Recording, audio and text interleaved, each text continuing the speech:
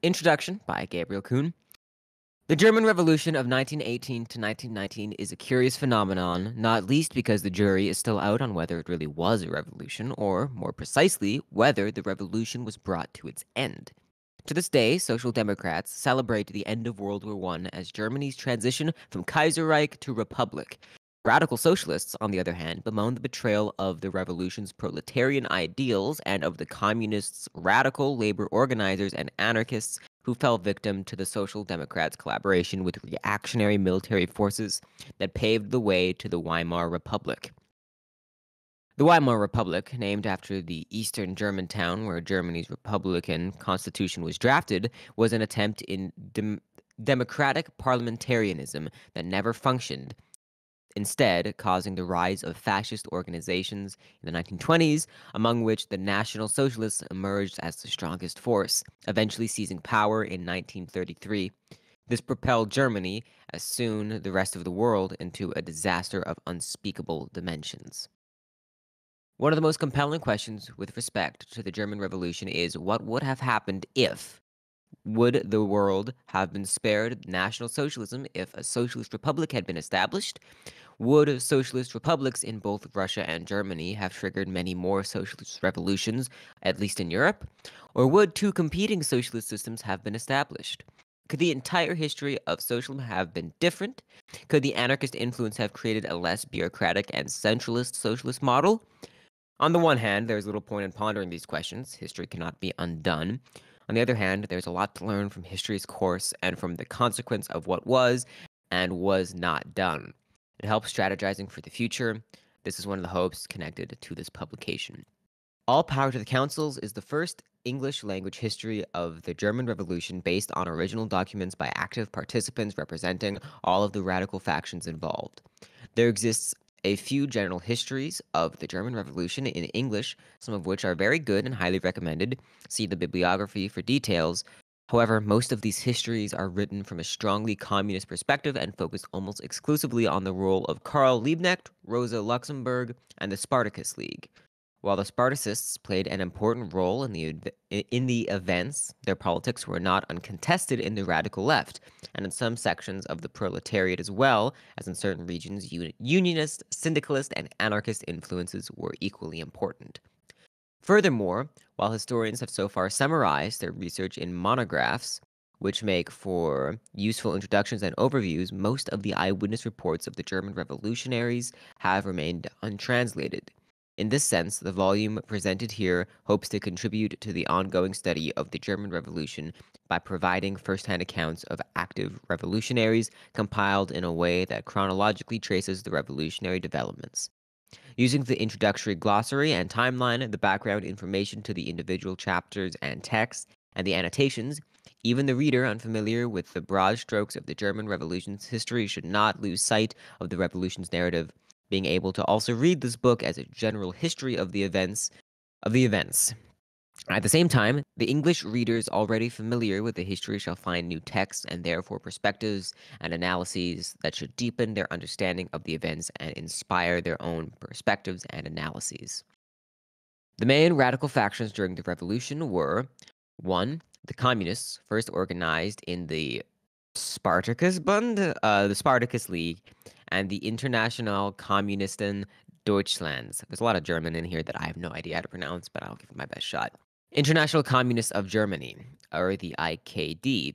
Then the Communist-ish Partei Deutschlands, the Communist Party of Germany, the KPD, founded by the Spartacus League and the IKD on January 1st, 1919.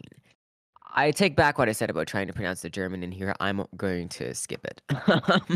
The Independent Social Democratic Party of Germany, or the USPD, founded in 1917, when the left wing of the Social Democratic Party of Germany, the SPD, split from the mother party in protest against the SPD's continued support of the war. All Spartacus League members were part of the USPD before founding the KPD. Radical labor organizers, most notably the Revolutionary Stewards, who were predominantly factory workers with long experience in union struggles and strong trust among the radical proletariat. The anarchists, most notably Gustav Landauer and Erich Musham. The differences between these factions will become apparent. The Spartacists, while critical of what they saw as authoritarian tendencies in Bolshevism, most clearly expressed in the writings of Rosa Luxemburg, regarded a strong communist party as a necessary requirement to protect the revolution and to establish a proletarian council system. Most USPD members were open to certain parliamentarian concessions, mainly to avoid armed conflict. The revolutionary stewards championed the direct involvement of workers in the administrative apparatus, drawing on their experience as labor organizers. They criticized the Spartacists for their alienation from the working masses and for their insurrectionist tendencies. At the same time, both the communists and the revolutionary stewards perceived the anarchists as politically inexperienced utopians. The anarchists, for their part, were champions of federalism and formulated a strong critique of what they saw as the centralist tendencies of the Spartacists and of the revolutionary stewards' focus on the factory workers and big cities. Despite these tensions, however, the different radical factions never hesitated in defending and honoring each other in the face of social, democratic, and bourgeois attacks. Landauer, for example, gave the Munich eulogy to Karl Liebknecht and Rosa Luxemburg after they were murdered in January 1919. Mussam called Luxemburg, quote, the flame of the revolution, unquote, in an obituary published in his journal Cain. All of the radical factions were also united in their commitment to a council system and their opposition to bourgeois parliamentarianism. Although it captured the hopes of many revolutionaries and wide sections of the proletariat, the council idea was not very developed in Germany at the time. Inspiration came from the example of the Russian Revolution, experiences in workplace organizing, and a few texts by Antony Pannekoek, and I'm not sure how you pronounce that. I'm going with Antony Pannekoek. Only after the revolution was the council system explored in more theoretical depth by authors like Otto Ruhl, Karl Plattner, and Erich Musham. Nonetheless, all power to the councils was the common rallying cry of the radicals during the revolutionary period. The defeat of the revolution had various causes: the vagueness of the council idea, the lack of common organization and strategy, the lack of revolutionary experience, the counter-revolutionary tendencies within the SPD, the remaining strength of reactionary forces in Germany, especially within the military, the exhaustion of the workers and soldiers after years of war, the propaganda of the press, the prevailing conservatism of many sections of the population, the lack of deeply rooted internationalism, etc. Reading the text compiled in this volume, one cannot help but feel that the belief in a German council republic was often naive, that actions were hastily conceived, and that enormous tactical errors were made. At the same time, the commitment of the revolutionaries is inspiring. Many of their observations and insights are extremely valuable for revolutionary theory, regardless of place and time, and there is plenty to be learned from their mistakes. All this, I believe, lifts the text far above mere historical interest. In this context, it was extremely interesting to work on this volume as a so-called Arab Spring, the 2011 revolutions and uprisings in the Middle East unfolded. It was so apparent that many of the Arab revolutionaries faced questions that were essentially the same that the German revolutionaries had faced almost 100 years earlier, or, for that matter, pretty much all revolutionaries throughout history. What do we do once a tyrant is gone? How do we facilitate a true transition of power? How do we establish political and economic institutions that really alter the forms of government and production? What is the role of the military and police? What are the actual demands, needs, and interests of the people? How do we secure democratic and social progress? How do we defend the revolution? How do we prevent reactionary forces from using the situation for their own ends? How do we go from mass rebellion to a mass effort of building a new society? How do we turn a radical moment into long-lasting radicalism? The list of questions is long. This book does not contain any answers, but many reports and reflections that shall help us find some in the long run. The vast majority of texts included in this book appear in English for the first time. The quote-unquote Icarus paper on the revolt in Wilhelmshaven, originally written in English, and the text by Karl Liebknecht and Rosa Luxemburg are the exceptions. The latter appear in new translations, mainly to have consistent terminology throughout the volume. All translations are by Gabriel Kuhn. All of the included texts have been written by eyewitnesses and active participants in the revolution. Some were written during the events, some afterward, some are descriptive, some analytical. What ties them all together is their author's direct involvement. The structure of the book follows the most important sites of the revolution in chronological order. Wilhelmshaven and Kiel, where the sailors' revolt in late October 1918 triggered the revolution. Berlin, the capital and therefore a natural center of activity. Brunswick, a stronghold of the Federalist visions prevalent outside of Berlin and Prussia. Bremen, where the first Council Republic was established. Bavaria, where the best known Council Republic was proclaimed. The Ruhr Valley, where workers turned the resistance against the reactionary Kapp Putsch of March 1920 to one of the last proletarian attempts to establish a council system, and the Vogtland in eastern Germany, where communist bandits, quote unquote communist bandits, led courageous campaigns against the bourgeois order until 1921. With the arrest of the most charismatic leaders of the Vogtland rebels, Max Holz in 1921, the persistent effort to give the German Revolution a clearly proletarian character despite all obstacles finally found its end. Radical workers' rebellions flared up in Germany until 1923, but these were isolated incidents no longer carried by the mass movement of 1918. Each chapter and each text are briefly introduced. A timeline and glossary of key organizations, personalities, journals, and terms are included for easier orientation. Other explanations have been added in notes. Information on individuals mentioned in the text has been added whenever it was available, and information on geographical places whenever this seemed necessary to understand the narrative. All notes are by Gabriel Kuhn unless specified. As many terms as possible were translated into English. When an English translation might have been misleading, the German term has been retained and explained in a note. Sometimes a very specific German term follows the English translation in parentheses.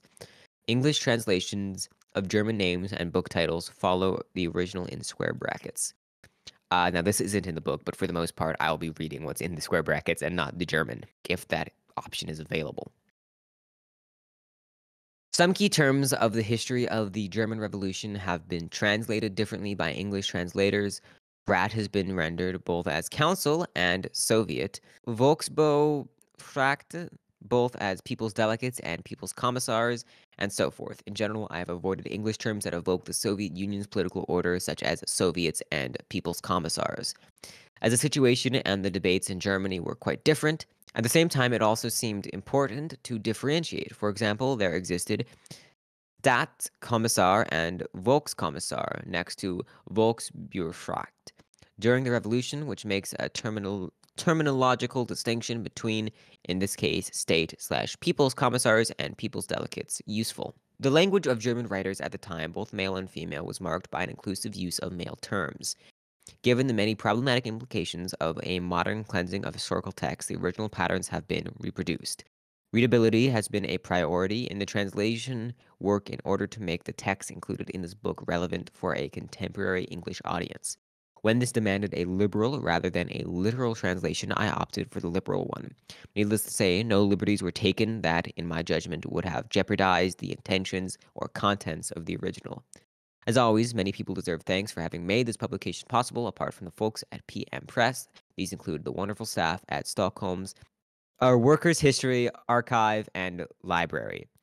Wolfgang Eckhart, Theo Panther, Mark Harfeld, Chris Hirt, Ralph Klein, Regina Wamper, and Siegbart Wolf.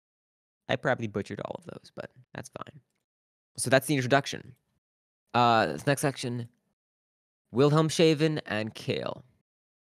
The beginning of the German Revolution lies at the North Sea coast. As often in history, it was sailors who first openly rebelled against the authorities.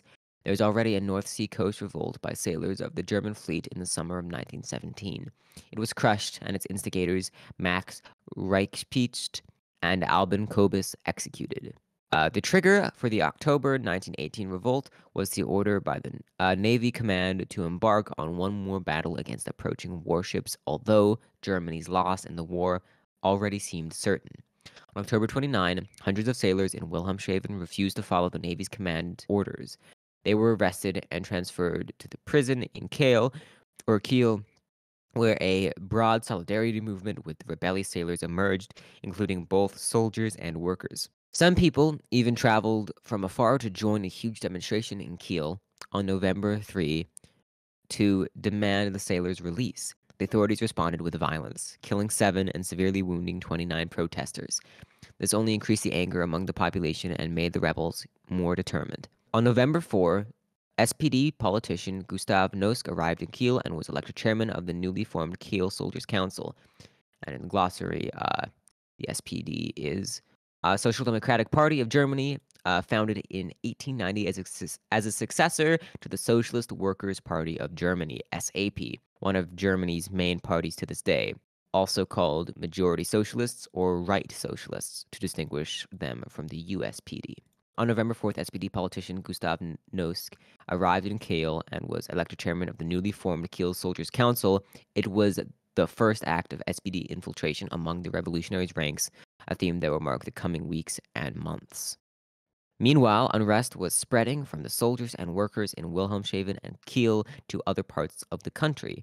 In Hamburg, Bremen, Hanover, and many other cities around Germany, soldiers refused to obey orders, workers went on strike, and broad sections of the population demanded the authorities to step down. The stage of the German Revolution was set.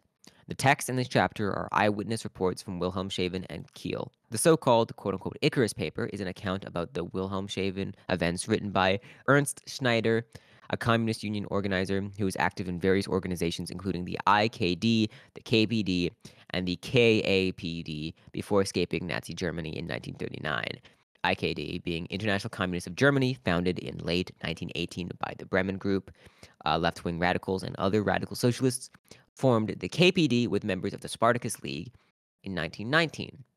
The KAPD is the Communist Workers' Party of Germany, founded in 1920 by a revolutionary faction expelled at the October 1919 KPD Party Congress, split into various groups in the mid-1920s. And the KPD is Communist Party of Germany, founded in 1919 by members of the Spartacus League and the IKD. After the left majority of the USPD had joined, the party officially carried the name the KPD from 1920 to 1922. After the Nazi regime, the party was revived in West Germany but had no big influence. In East Germany, it became a part of the Socialist Unity Party, or the SED, in 1949. Schneider was nicknamed Icarus after a spectacular prison escape in 1920. He wrote his report in British exile in 1943. It covers the period from the Sailors' Rebellion at the end of October to the final attempt of radical Wilhelmshaven workers and soldiers to protect their councils against the increasing power of the SPD and its bourgeois allies in late January. The second text is an abbreviated version of Karl Artelt's report on the Sailors' Revolt in Kiel. Artelt was a radical soldier and a USPD member who played a leading role in the revolt.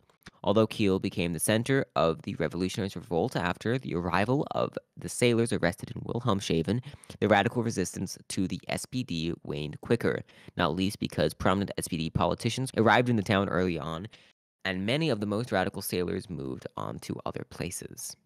Then, the next section, the Wilhelmshaven Report, a chapter of the revolutionary movement in the German Navy 1918 to 1919 by Icarus. Written in English and self-published as a pamphlet in England in 1943, while the original British spelling has been retained, some orthographical details have been adjusted to this volume's format. The version reprinted here is also slightly abbreviated, focusing on the actual description of events in Wilhelmshaven, leaving out some general political reflections and historical references, not least because the latter are often hard to verify. Omissions in the text are marked. All footnotes have been added by the editor-translator unless specified. The original pamphlet includes an introduction, whose author remains unidentified. The following observation might be the most important, especially since Germany had seen its share of sailors and dock workers' strikes and rebellions since at least the mid-19th century. It is essential to note that the service in the Imperial Navy was compulsory for every German seaman. The crews of the merchant fleet were almost identical with the sailors on board the warships. The rest of the men of the war fleet were recruited from the other sections of the industrial proletariat. Thus, they had not only the same interests, but also the same insubordinate spirit. Author's note: the history of toilers of the sea has yet to be written, but when it is, it will form part of the history of the forward-storming vanguard of the proletariat. I, who had a full and active share in those events, consider it my duty in the interest of the working class to record the following account, even at the risk of not avoiding inaccuracies, so that whosoever wishes may understand. Until the year 1935, I had in my possession the complete archive, but it had to be burned for reasons of safety for my comrades and myself. Those documents are, of course, lost, but it is better to lose documents than to lose one's life. After all, I have kept my head, and I am therefore able to make further use of it. The war clouds gather over Germany. The rank and file of the German labor movement at that time, in numbers, the mightiest movement in the Second International, urged for measures against the approaching war. Crowded mass meetings were held, and the slogan was given, "Mass action against the war." But words, mere words. The mass of the workers, under the influence of their organizations, strongly organized and disciplined in party and trade unions, were waiting for the call to action from the trusted leaders, but the call never came. Instead of action came complete political collapse. In contradiction to their previous teachings, the spokesman of the Social Democratic Party of the German Parliament on August 4th, 1914, declared, "In the hour of danger, we shall stand by our fatherland." The majority of the SPD leaders had found their fatherland. The workers were still without one. The problem of masses and leaders remained politically unsolved, despite the prolonged struggle of the revolutionary socialists such as Rosa Luxemburg, Antony Pannekoek, Heinrich Laufenberg, Johann Kneif, and others, whose devotion to the cause was unquestioned against the then already flourishing policy of class betrayal. The overwhelming majority of the SPD leaders rejected the idea of self-determination of the working class and worked secretly through their revisionist apparatus for the subordination of the proletariat to bureaucratic organizations. The catastrophe was unavoidable. Many workers felt that their vain. They had not understood the dynamics of their own organization, so they felt betrayed, and they were. That brought disillusionment on the one hand, irritated nerves, and indifference on the other, but still things went on. This next section, titled "The Secret Committee of the North Sea Fleet and the Naval Base of Wilhelmshaven." Leibniz's call, "Down with the war, the principal enemy is your own country," was not in vain. It encouraged the opposition forces against the war.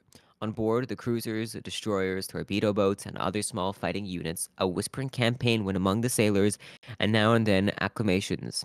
"Eis lebe Liebknecht." Meanwhile, signals were given by a secret committee, later known as the Revolutionary Committee, or for short, RC.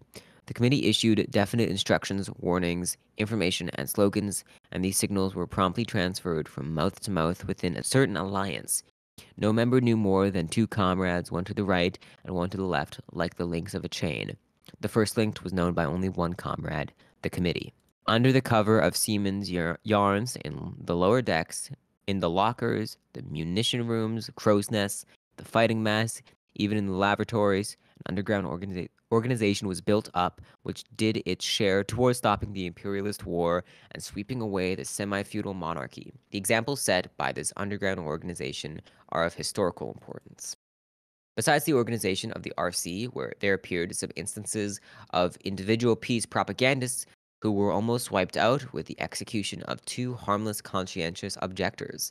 The sailors, Reichpech and Kobes, their struggle formed part of our own struggle, and therefore they died for us and our cause. In this connection, it is a fact that a representative of one of these unfortunate sailors who consulted some prominent SPD members of the parliament was shown the door. The SPD members of parliament were not interested. Meanwhile, the unrest grew among the seamen in the fleet. A purge of the crews of certain ships was ordered by the commanders of the fleet, but the growth of the movement was far ahead of the measure taken by the naval authorities, and the purging was no doubt more of a nuisance than a wholesome cure. Suspects, always the wrong ones of course, were promptly ordered off to their company's naval barracks. From there, thousands of seamen were ordered off to the Marine Division on the coast of Flanders. In March 1917, leaflets written in block letters signed by the committee were distributed by the sailors of the 3rd Sailors Regiment. Later on, meetings of the seamen were held at the East End Park. These meetings were, of course, illegal, but they were well protected. Without doubt, the underground movement in the Navy did not stop on the gangways and accommodation ladders of the warships. A left radical member of the movement, whilst on leave in Hamburg in April 1917, was one of the 18 participants of a secret meeting arranged by a Hamburg woman comrade held in the woods near Gross Bortzal, or in the inn, Zun Grunen Jäger. The result of the meeting was a broadsheet addressed to the women workers in the war industries and to the soldiers. 2 days later, after 5,000 of the leaflets had been spread among the people and placarded on the walls and buildings, spontaneous strikes in the war industries followed. Dozens of strikes and leaflet distributors were arrested and imprisoned. It must be noted that our active friends in Hamburg were all women war workers, shorthand typists, etc., who placarded the broadsheets. Many of these heroines and comrades, as well as the printer, a businessman who was not a member of the movement, were sentenced to penal servitude. Our sacrifices were heavy. To mention one's own personal sacrifices would be invidious. A fighter is bound to fight and suffer. To do so in the cause is comparatively light. True enough, we must fight for the peace. If not, then it is the peace of the graveyard, the peace that will press down in Europe and other parts of the world in a new era of darkest reaction. That's a quote from Rosa Luxemburg. Our task could only be to double our activities in the movement on board the warships and on shore. In July 1917, an example was given by the seamen on a squadron headed by the battlecruiser Prinzregent, which lay anchored in the lower Elbe. At the order, weigh anchor, all hands to action stations, some signs and gestures were made by the seamen, but no move was made to obey the order. Their own orders, fires out, proved mightier than the orders of the chiefs of the fleet. Hundreds of sailors were sentenced to penal servitude from 1 to 15 years. This event and the attitude of the Admiralty showed the situation in general. Clearly, flurry and excitement among the authorities, but a staunch determination in the lower ranks. Again, the seamen had shown that they did not shrink from armed resistance. They knew that they could only succeed by concerted action by the seamen of the fleet as a whole in close collaboration with their comrades in the army and in the industries. Theoreticians who exaggerate the differences between the theory and the living reality may go astray, but seldom the practical fighters. The outlook of the latter was right. In July 1918 occurred the spontaneous strikes in the armament industries, followed by plundering of bakeries in the Reich. Then followed months of remarkable silence. It was the silence before the storm. Towards summer, a meeting was held in the Edelweiss, the biggest dance hall in Wilhelmshaven. The meeting was protected by columns of the underground movement of the fleet. It was late in the evening. The dance hall was filled with sailors, girls, and a few civilians. The orchestra had left the stage during the interval when suddenly the great curtain of the stage fell and shouts were heard. Quote, "Stay where you are, do not move," unquote. Then from behind the curtain was heard a loud voice, impressive and convincing. Quote, "We are on the eve of decisive occurrences. There will be, at last, no more war, no more oppression of the toiling and bleeding masses, but we must fight on, hard, long, and bitterly for the sake of the cause. No imprudence, our day is coming," unquote. It came. In September, a secret conference of the various groups of the workers' opposition took place in Berlin. Representatives of a number of industrial workshops from northern, eastern, central, and western Germany were assembled. Summarizing the reports of the assemblies that the independent worker activities were constantly increasing all over the Reich, it was urged that the revolutionary class must violently explain its program to the broad masses, regardless of expense, and that this was to be carried out without delay. Instead of the term socialism, the term communism, that is, the association of free and equal producers into free communes, was adopted. A manifesto, written by the late comrade Frenken in order to enlighten the social democratic duped masses, to untie them from their careerist leadership, was issued in many thousands of copies and some days later distributed within reach. At the end of October 1918, there was a spate of cases of insubordination and disobedience among the sailors at the base of the North Sea Fleet, and an outburst appeared inevitable. Warships of all classes and types were alongside the docks and quays of Wilhelmshaven.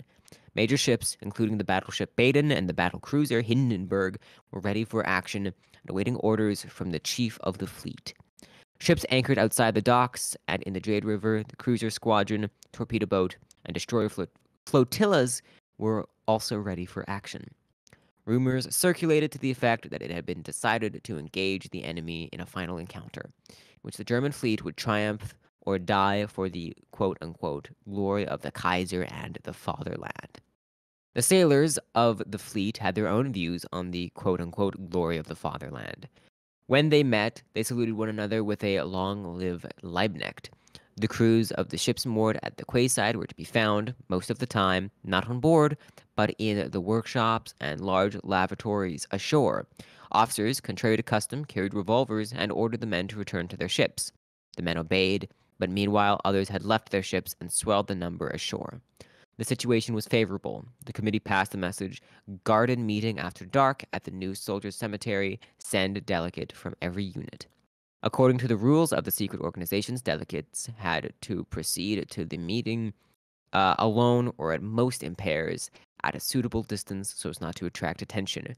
The meeting took place and showed how general was the response to the call of the committee. The meeting place was guarded by sailors. Those present stood, knelt, or sat between the graves. There was no time for discussion or speeches. The names of the ships moored in the harbor and river were called, and out of the dark, the almost invisible delegates just answered, "Here." One comrade spoke briefly but firmly. Quote, "The time has come. It is now or never. Act carefully but resolutely. Seize officers and occupants. Occupy the signaling stations first. When control has been gained, hoist the red flag in the mainstop or gaff. Up for the red dawn of a new day." Unquote. In accordance with the rules of the organization, all had to stay in their places for 10 minutes after the speaker had left. Fortunately, it was a dark night. On the return to their ships and barracks, some of the comrades heard the heavy tramp of marching troops. Shots were fired and the cry went up, "Down with the war!"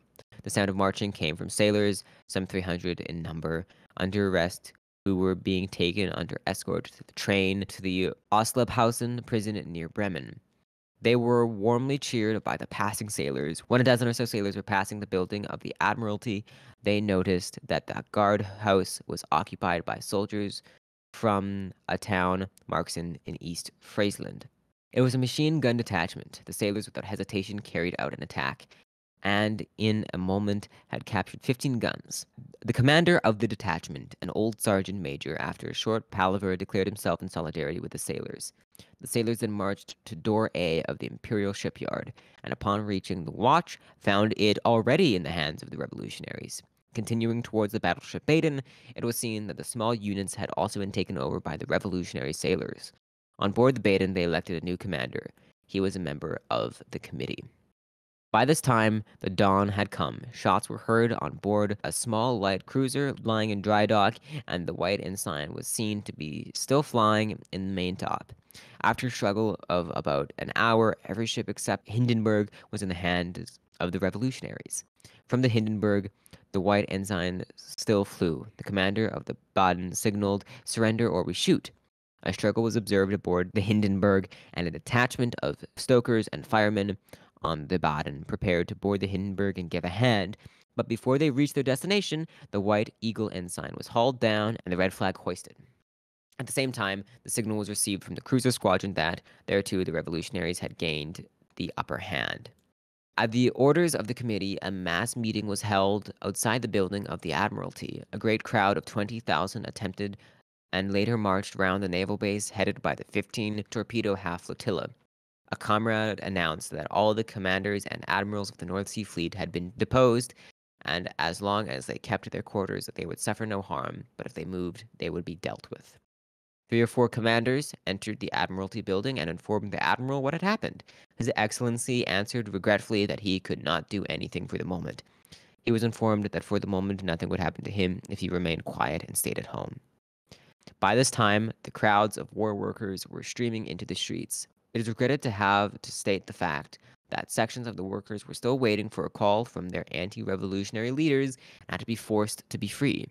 Their behavior, as also was their leaders and the bulk of the quote-unquote white-collar proletarians, was consciously or unconsciously reactionary during this period. Events moved quickly, big demonstrations took place, and processions converged at the training ground. After speeches and reports on the events, elections of workers and sailors' councils were held.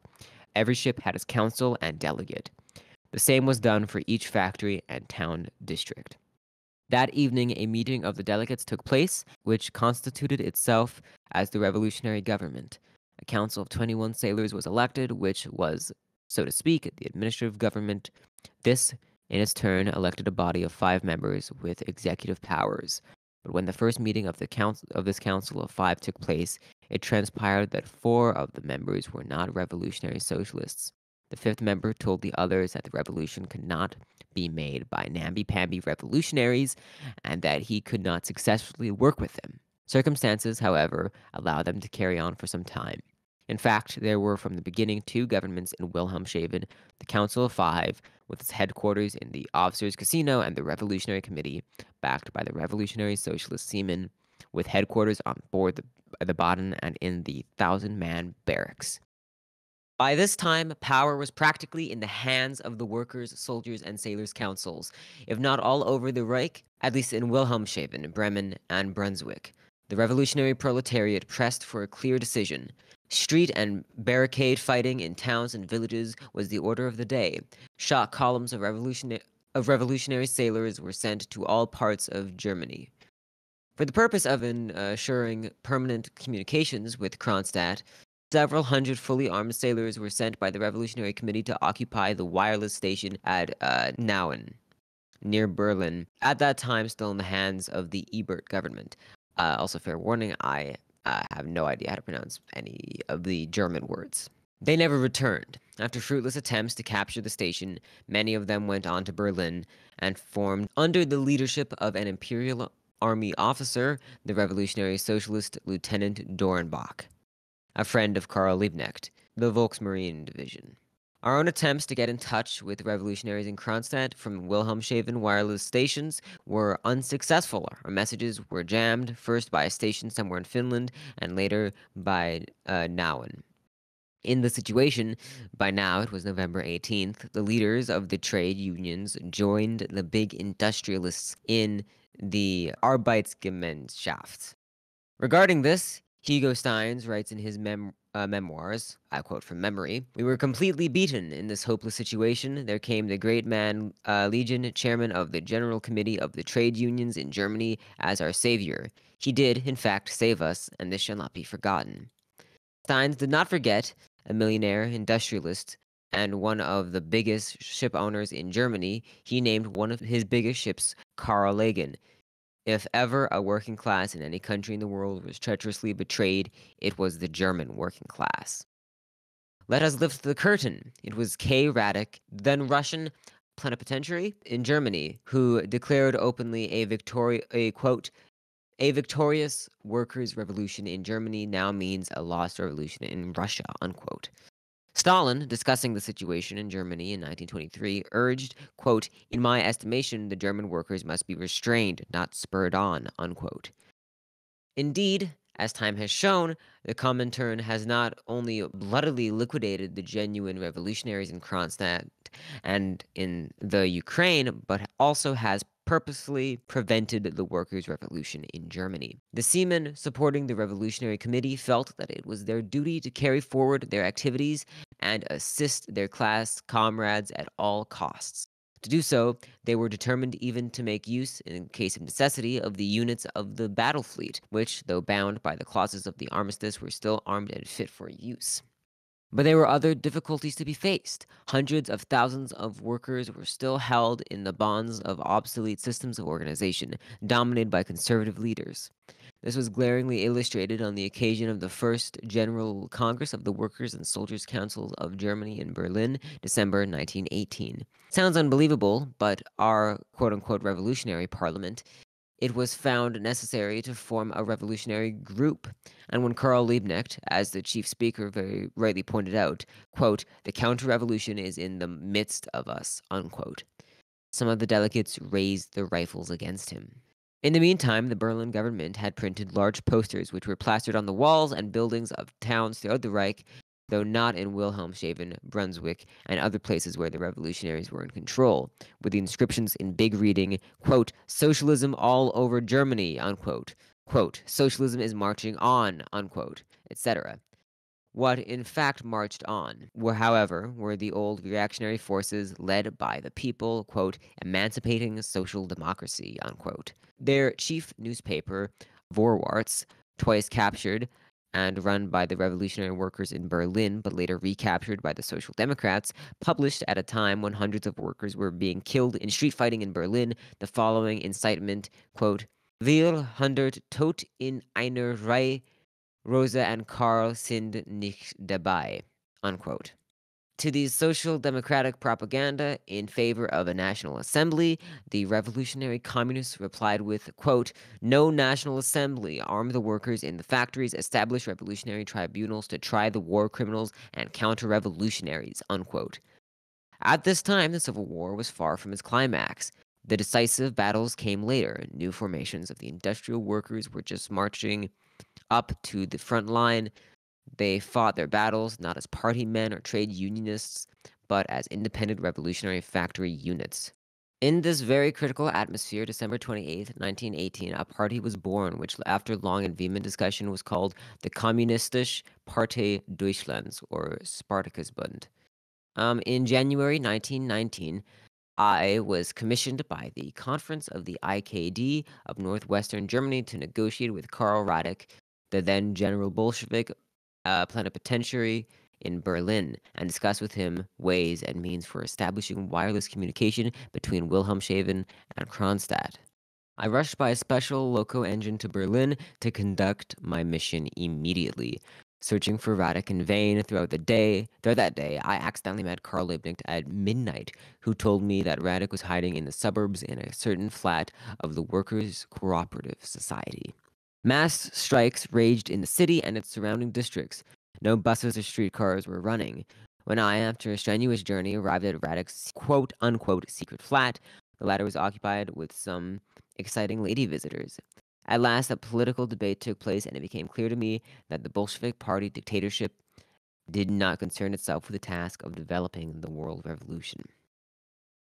Next section, titled Prospects and Possibilities.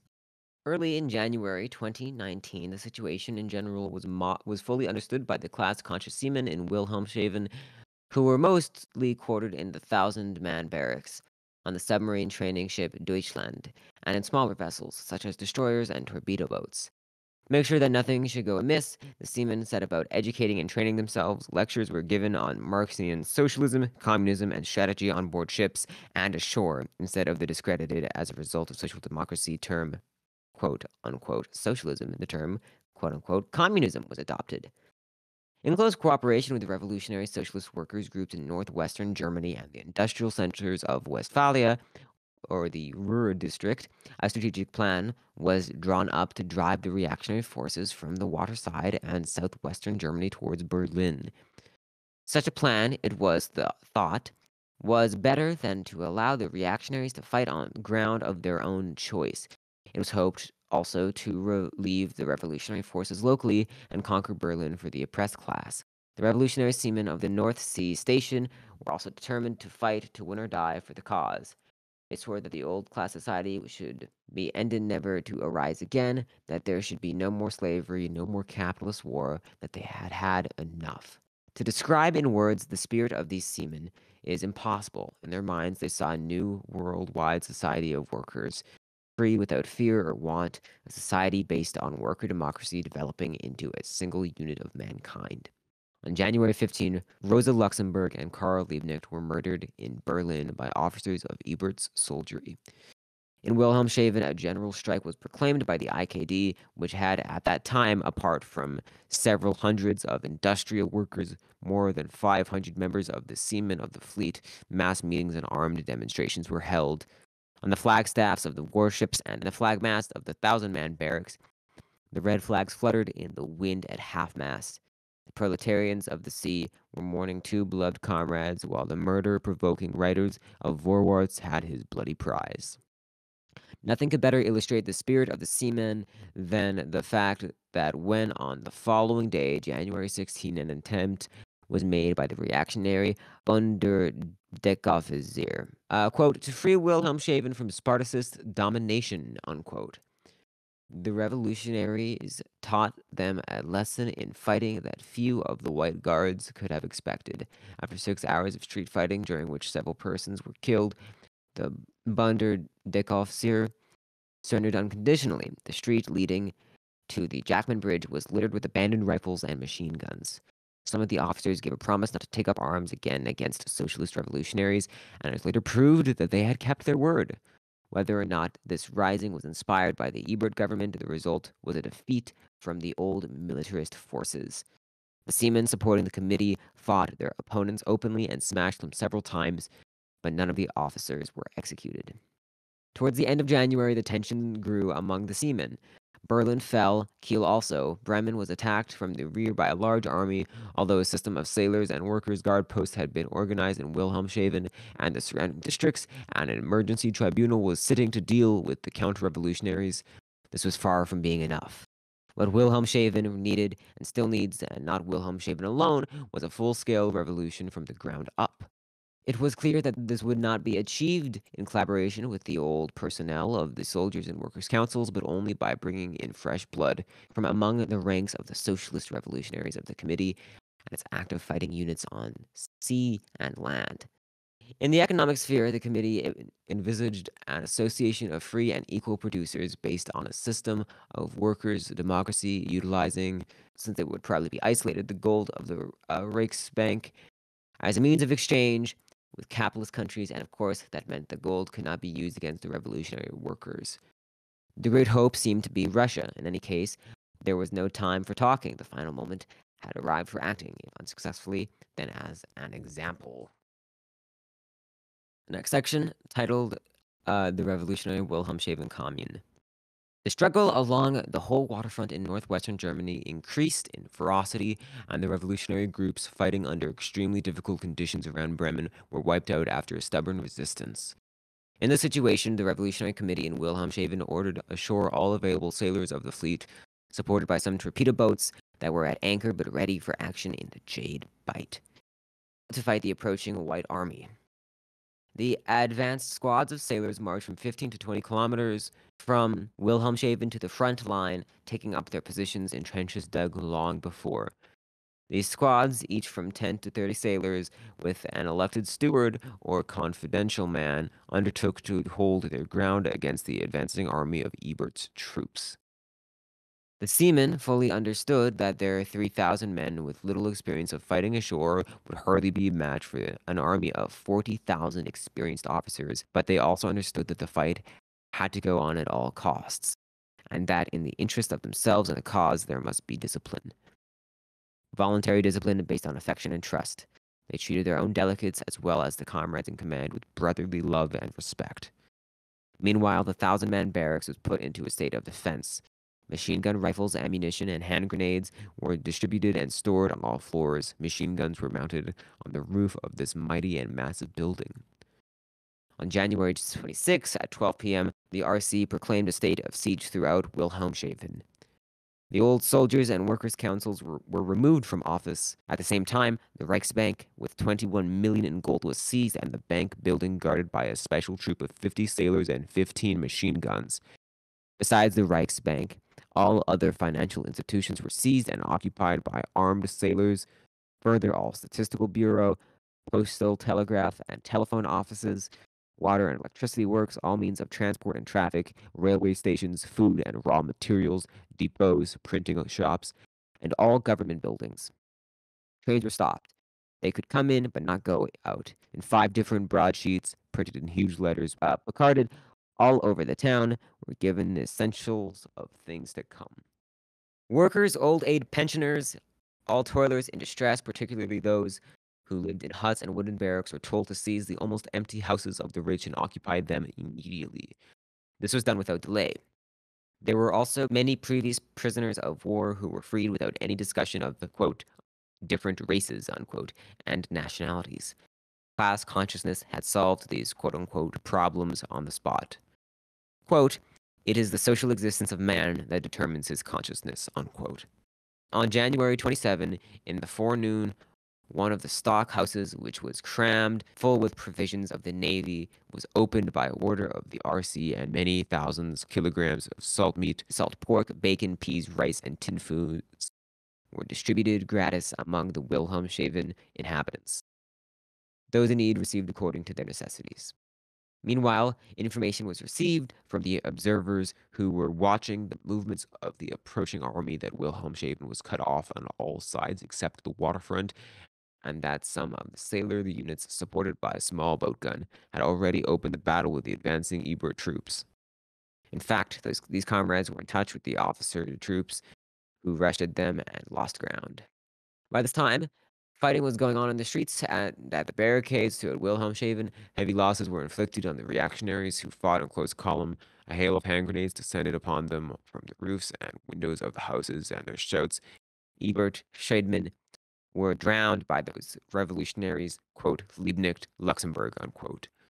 Again and again, the followers of Ebert were driven back, but even again, new officer columns appeared, mostly to suffer the same fate.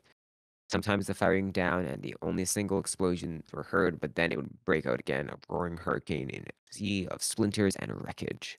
In these circumstances, 34 fatally wounded comrades, amongst them Comrade A, were moved to a torpedo boat, which shipped them to a small town on the lower Elbe. Meanwhile, as the night grew on, the 14-hour battle from the 1,000-man barracks began. Among the 588 defenders, mostly sailors from the battle fleet, were a dozen or so workers, some of them women, and dressed in sailor's uniform. An 18-year-old girl, the daughter of a naval officer of high rank.